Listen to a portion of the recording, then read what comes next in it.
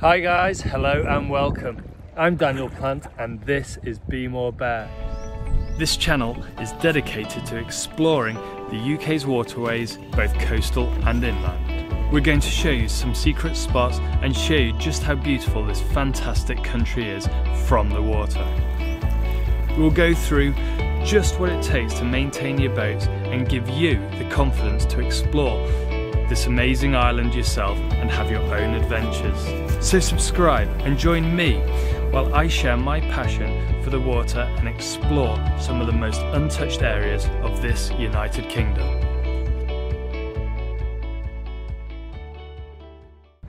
So as you can see behind me, we've got Aberdovey there, and today has been an absolutely epic day. This is only going to be a short video. Of course, I decided not to charge the battery on the main camera, so you've got iPhone footage with questionable audio, but it is what it is. So if we come over here behind me now, we've got Borth, and what a day. Just take a look at some of this. I've got rubber duck out and we've just landed on a sandbank, which is truly epic. I don't know whether you can see this. This is the sandbank we've landed on.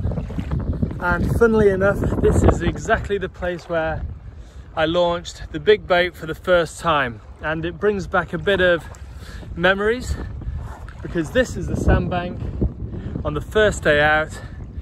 In the second or third minute, I put the boat on. Anyway, let's get back to having some fun.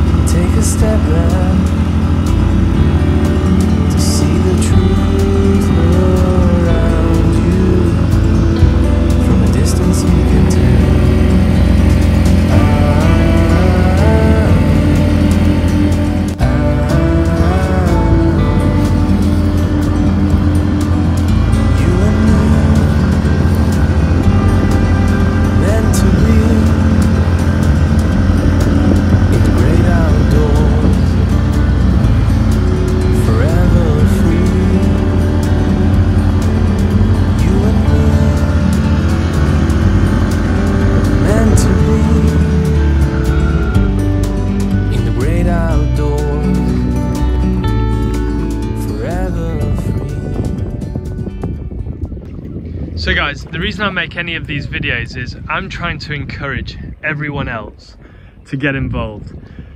What I'm trying to do is really show everyone how much fun that can be had and grow the boating industry. You know, it's very daunting thinking about buying a big boat. I'm just trying to pull the motor up. I think I'm probably dragging it, but there you go. And it is very daunting buying a big boat. Where do I launch it? How much does it cost? How much fuel does it use?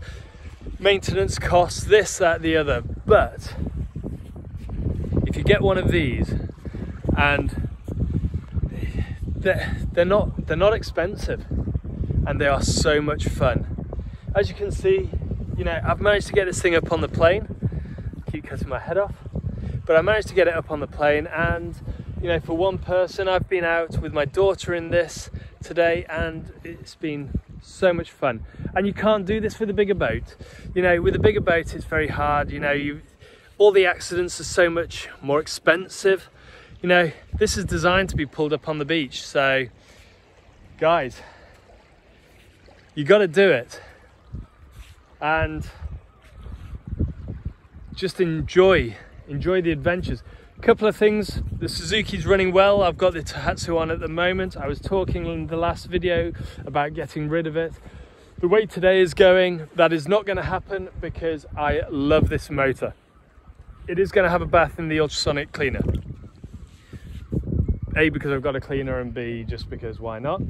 And C, because I think there's a slight hesitation going between sort of idle and, ooh, nearly fell over, going between idle and normal throttle, basically when the jets transition in the carb. Lob it in, it'll be good fun. So we'll get that done. The other thing, I need to change the prop.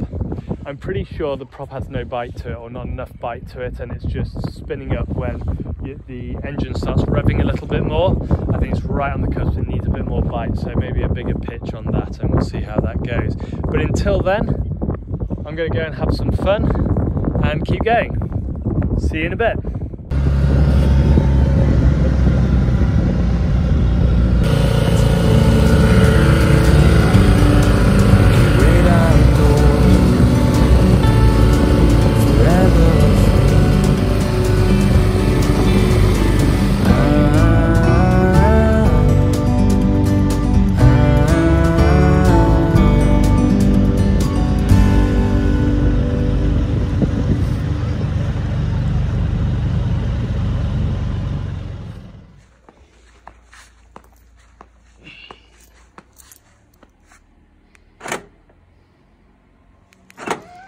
Oh, guess that wasn't locked.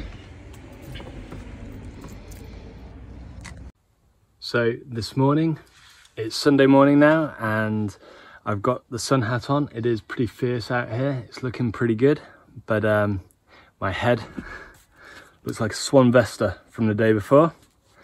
So that's going to be covered up with a nice straw hat. Anyway, let's get to it. And we've got a lot of cleaning up to do.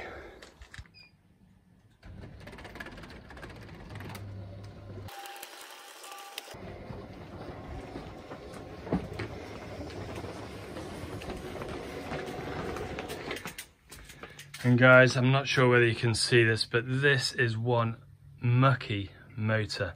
There is salt water all over it, and